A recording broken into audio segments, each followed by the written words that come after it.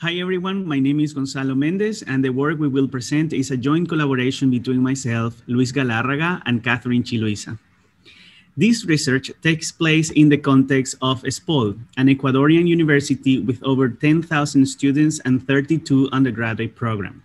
ESPOL has a counseling system in which counselors are lecturer chosen by a workload, and they are each assigned on average 25 students. So the counselors meet the students twice per semester. The first meeting that happens at the beginning of the semester is dedicated to term planning. So the meeting is supposed to take 15 minutes on average. However, in reality, it takes much longer.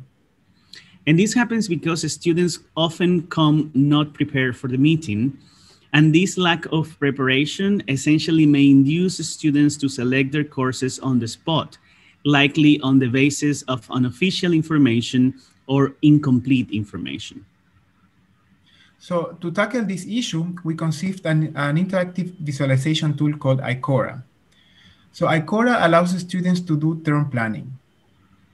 So for this purpose, it uses performance predictions that serve as advice for the students to select their courses. So those predictions are shown through different visual representations, and they are computed using machine learning models trained on different data such as the course official information and the student academic history. So as we show in this animation, so we have the curriculum on the left-hand side, and the students can just drag a course on the right-hand side to select it. The system will present his predictions in the form of grades if the student took that set of courses. And we can also present an explanation of the factors that influence that particular prediction. Now, the goal is not to replace the role of the counselor with the tool, but instead to make the counselor-student dialogue more efficient. Now, in order to know whether this is going to be true or not, we need to answer the following research questions. First, what are the effects of showing performance predictions to students during term planning? And second, how do these effects vary when we change the visual representations used to convey the predicted grades? So to answer the first question, we ran a qualitative study with 12 computer science students at different stages of their degree. The student had to put on the shoes of a fictional student that had to do term planning for the next semester. So we had different findings. In particular, we studied the interactions of the students with the system, and we found out that they didn't show much interest in the explanations provided by the system when making predictions, which triggered the question of whether we witnessed a automation complacency effect. Now, in order to answer the second question, we conducted a quantitative study in which students used a modifying version of ICORA.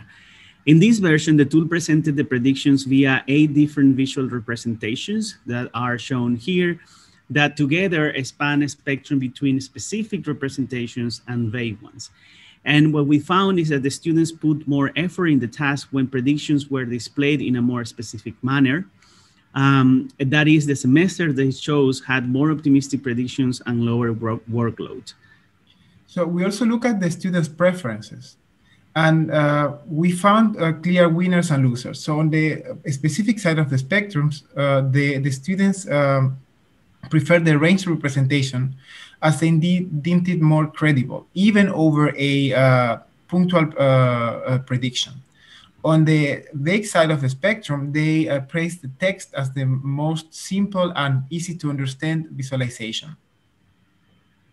Now, to wrap up, performance predictions may actually induce some sort of automation complacency on students. Explanations can help to prevent this problem, but they must be simple for students to be willing to engage in exploring the explanations.